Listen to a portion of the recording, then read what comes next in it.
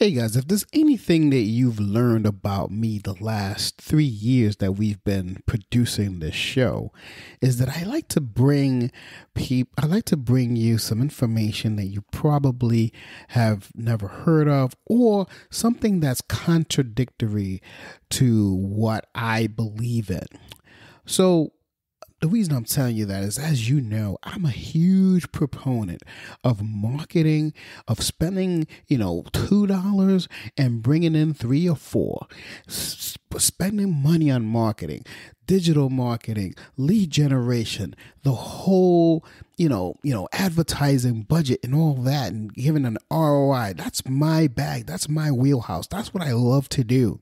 But today I am going to introduce you to a lady that does it organically, and she does it quite well. So we're going to learn a lot from her. I can't wait to introduce you to her. So without further ado, enjoy the show.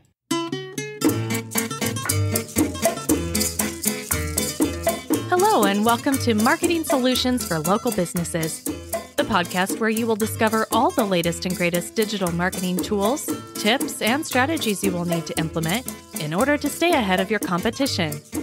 If you are not getting the results you are looking for from your digital marketing efforts, this is the podcast for you.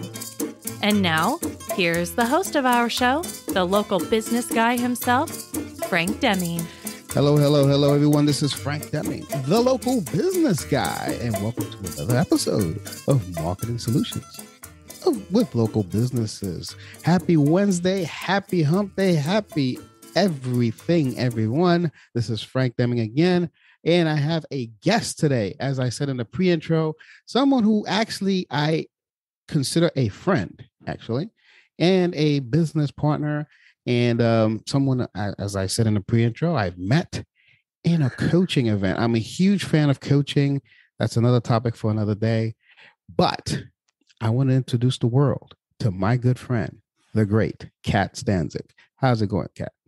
Great. Thank you for the introduction. And I'm glad you know real people in real life. What do you mean by that? Well, there's so many people that we don't meet, right? And when we're looking at growing our businesses, especially given the current circumstances over the last couple of years, a lot of what we're doing in business is going in the online space where we don't actually meet someone in person. And we either work with a strategist or a coach that we've never met, or looking to expand our offerings into an online option where we might not even meet our clients in actual real life, but in, IVR, in virtual real life, IVRL? Right. True. That's true. I never thought of it that way. All right. So Kat, I have a ton of questions for you, but before I get there, I want you to introduce yourself. I already said some stuff in the pre-intro, but don't worry about that. I want to hear it from you. Who are you and what do you do? So I'm Kat Stancik, known as the lead boss. And I'll have to excuse me a little bit as I'm getting over laryngitis. So I don't always sound exactly like this, but I'm known as the lead boss. And basically what I love to do is help people go from maybe not liking, maybe even hating lead generation to loving it, and to create that consistency and predictability in their business so that they hit their revenue targets. And what I mean by that is making sure that we have the processes and systems in place that either you or your team can implement so that you can free your time up and claim true freedom of time and money. Awesome.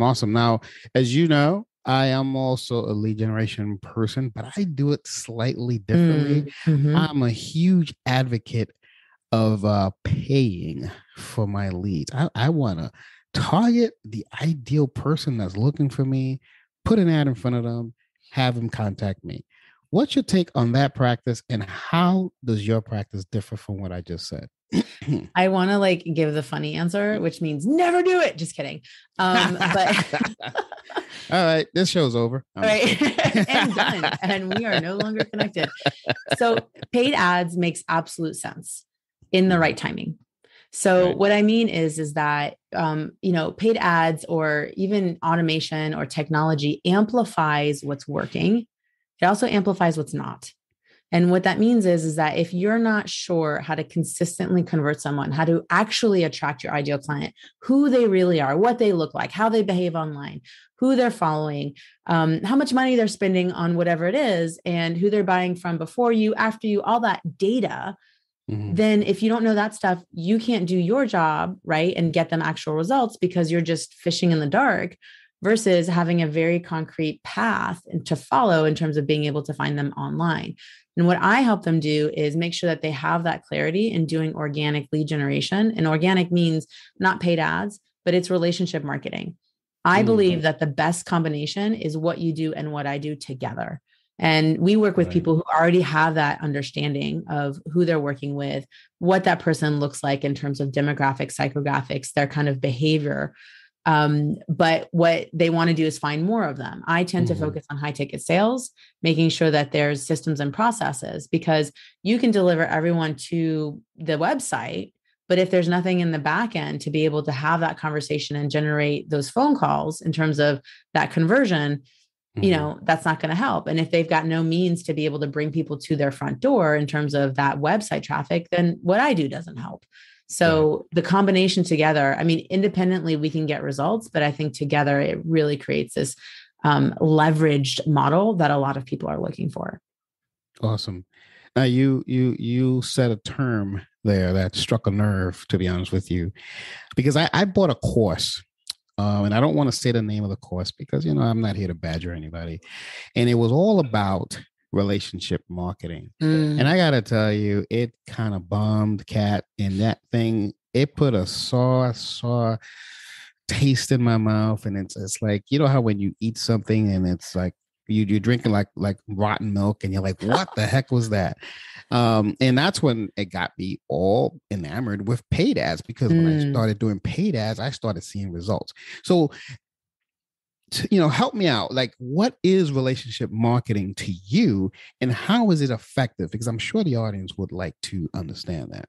So I take a very clear stance on the kind of relationship marketing that I focus on. And what that is there's a lot of bro marketers out there. And if you're not familiar with that term, not you, Frank, I know you are, but like other people listening, it's people who leverage the scarcity, the manipulation, the fear of missing out, where there's nothing to actually miss out on. It's these aggressive, sleazy, salesy, hey, this is a personal message that's been sent out to 1 million people, right? Kind of situation. That's not relationship marketing. That's churning and burning because they want to just get your credit card number and leave you right there.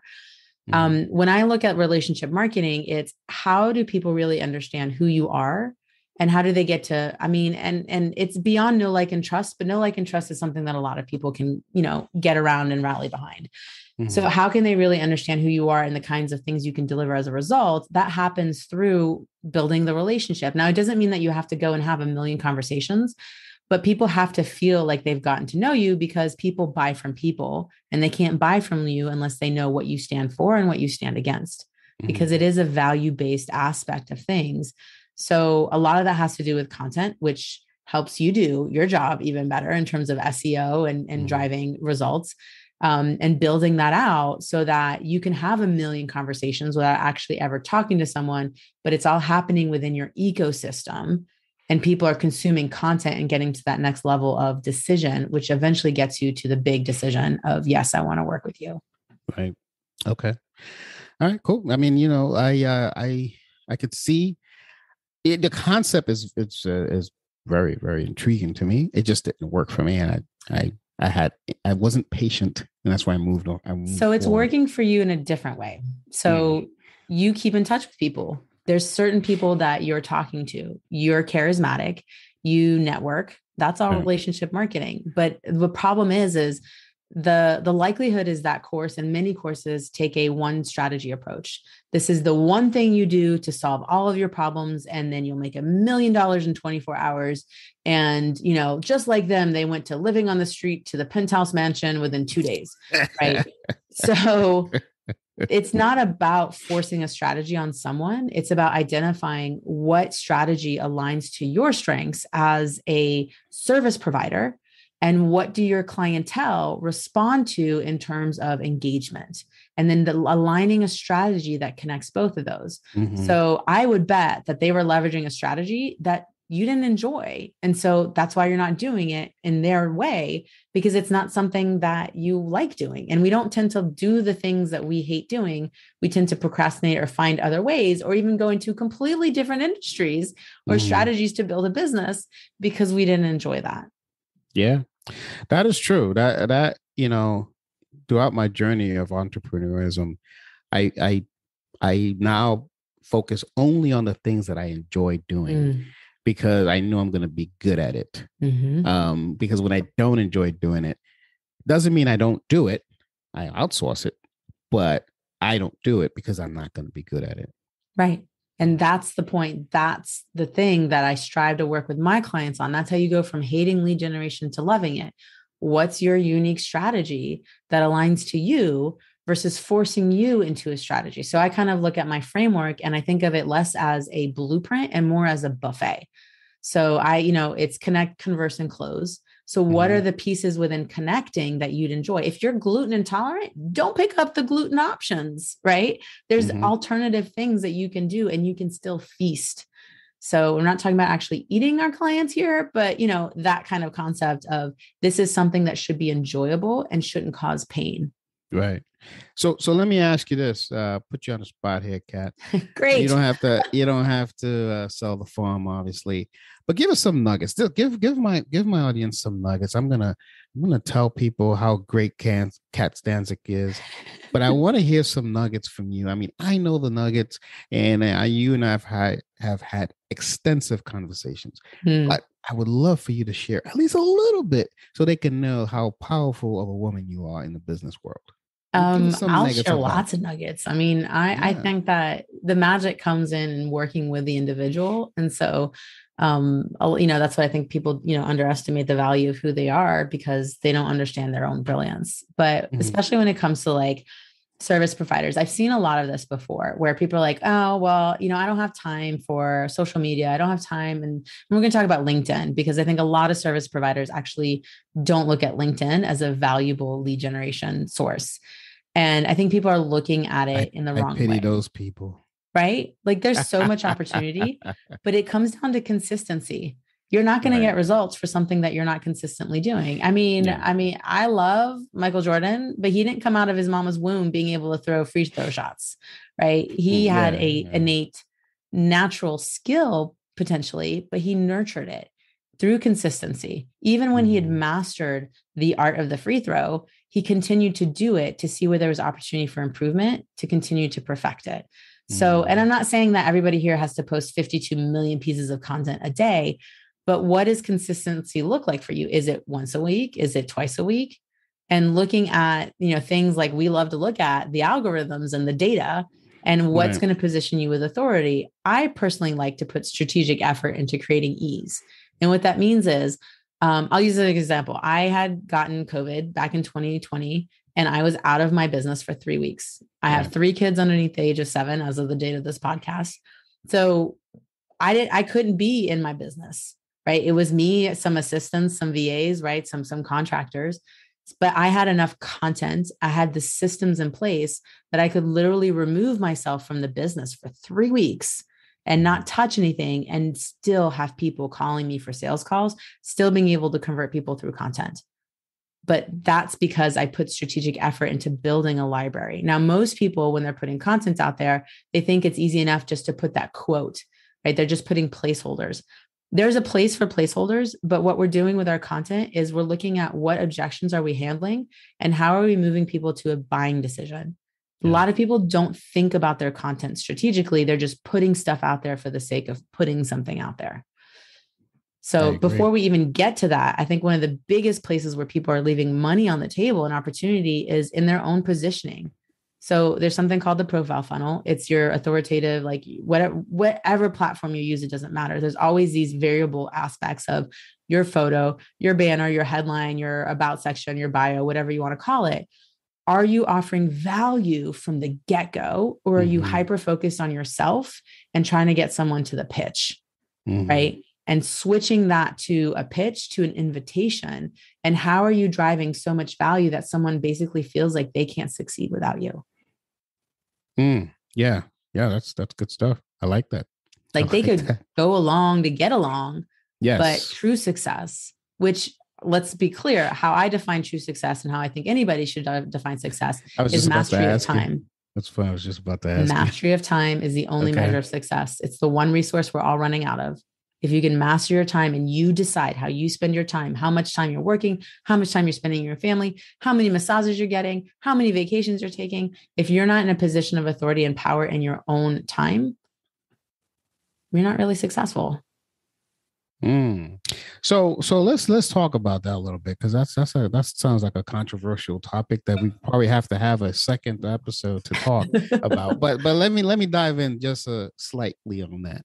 Sure. So you're telling me, so if there's a person who basically is occupying his time or her time doing nothing, like let's say playing video games, you're saying that person's successful because they're succeeding in doing what they want to do? Not necessarily. Okay. So explain that. So what I mean is, there's always going to be people who are just going to be, right. And you know what, maybe that's their version of success. Maybe that's success to them. It's not success to you. They're mastering their time. For you, that's a waste of time. Right. But what I'm talking about, that individual. So based on what your definition of success is, that means that person who set out to play as many video games as possible, he's successful. But I mean, he's a successful individual because if they feel fulfilled in doing that, that might just very well be the case. I love that. I've never heard that take on it, but anyway. I mean, if we're talking about people like you and I, that just doesn't do it for me.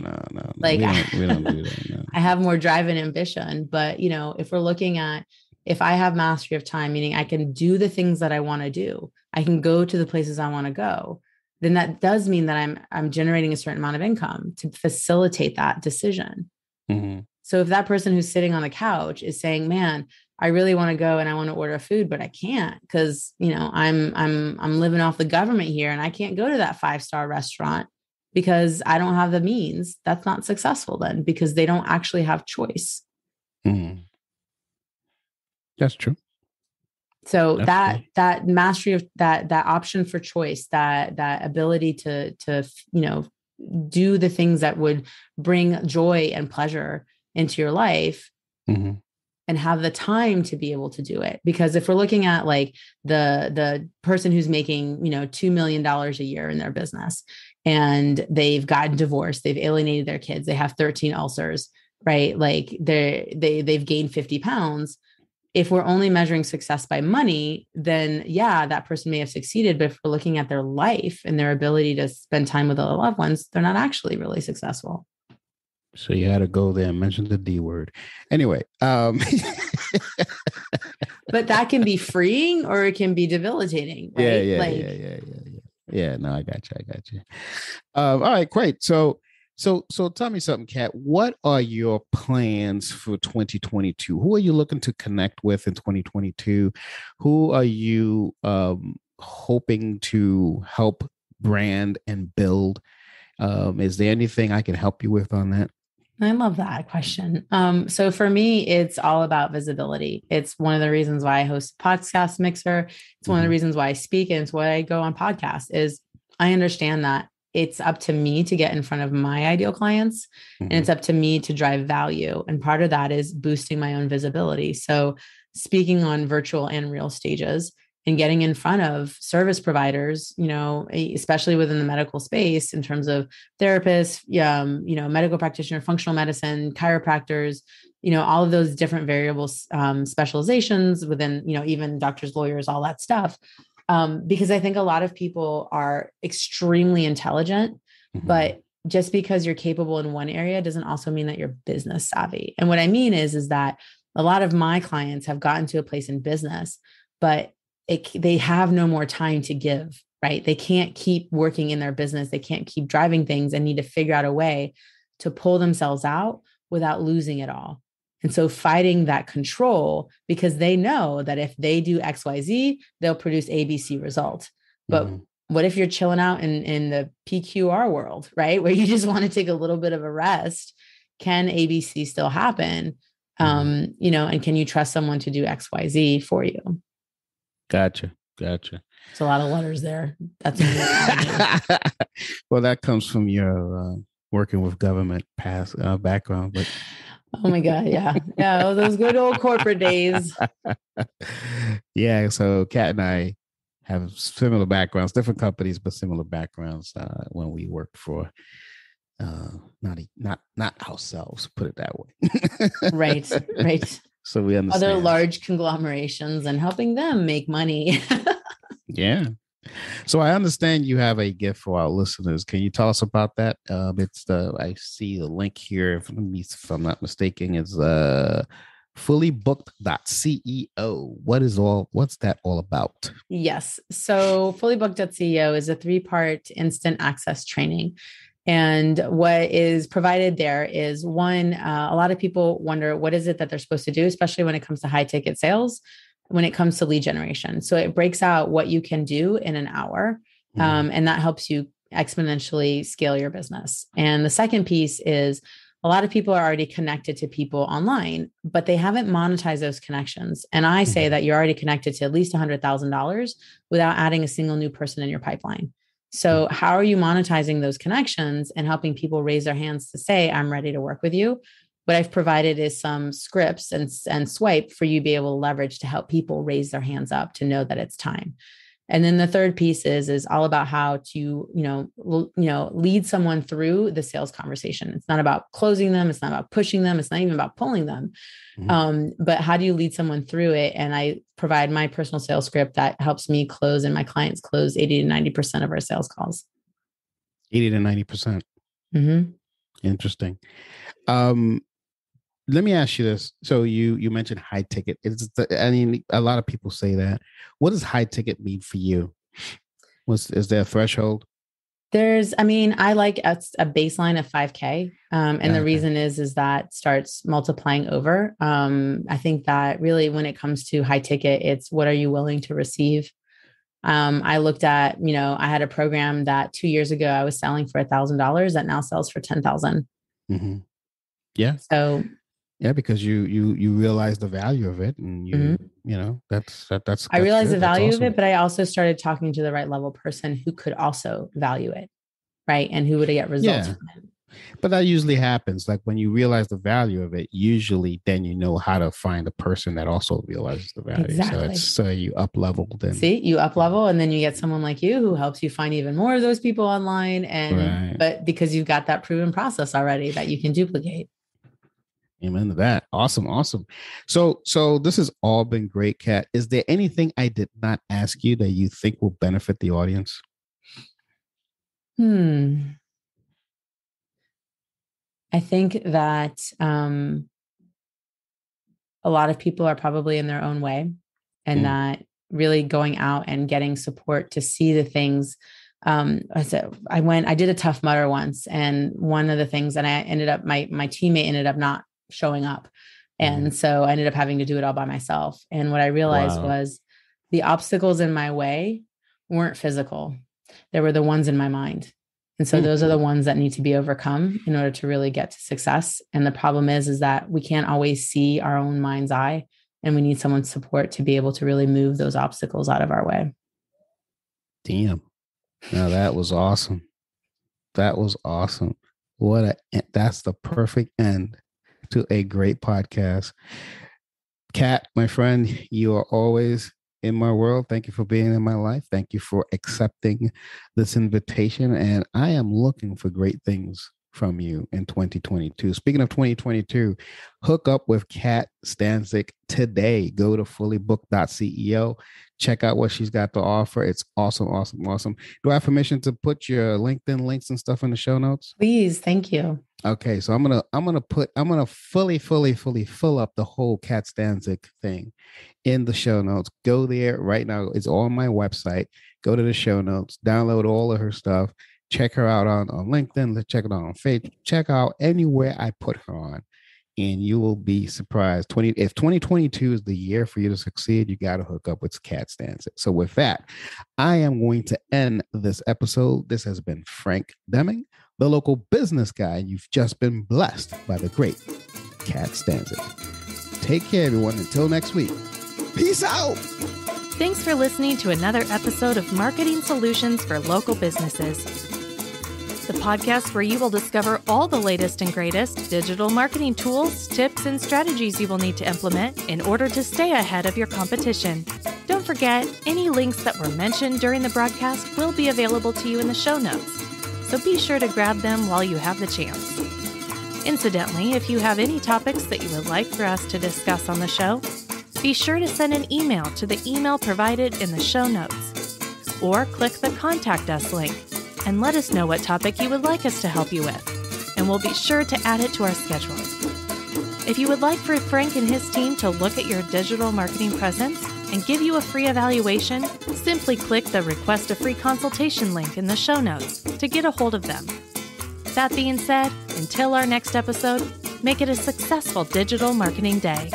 Peace out.